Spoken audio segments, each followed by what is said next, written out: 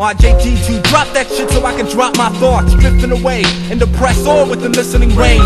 Nah, but for real, I got so much shit on my mind, from fake motherfuckers to my future. I'm trying to get in line and doing hip-hop in this life and time ain't no nice and fine. At times I feel like my whole life's a rhyme full of punchlines and jokes, fuck-ups and punch-ins. It's like I just can't get shit right the first time or something. When no one knows your name, your vinyl still in stores. Once you get a little life to arguing over who feels it more. We got 16-year-old netheads buying garbage, wanting to keep you for their personal private artists. We don't do shit for the clubs. As far as 45s go, RJ's the archaeologist digging them up. And I'm the saint sent to vinyl with cassettes to bash. And it's for life until my final mic check is cashed.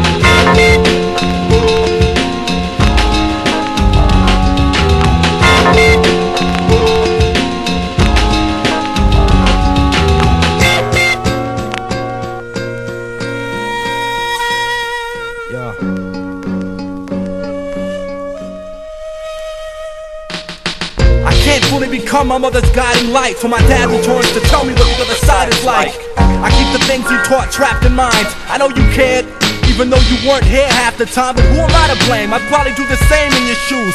I never held that against you, complained or assumed you never went through what I'm living. Hell, who am I kidding? Depression is practically part of family tradition, so I keep the time we shared close. It sucks to lose. It also sucks we had to share the month of June. I would've shared eternal time if it were left. Each month I celebrate my birth, I'm reminded of your death.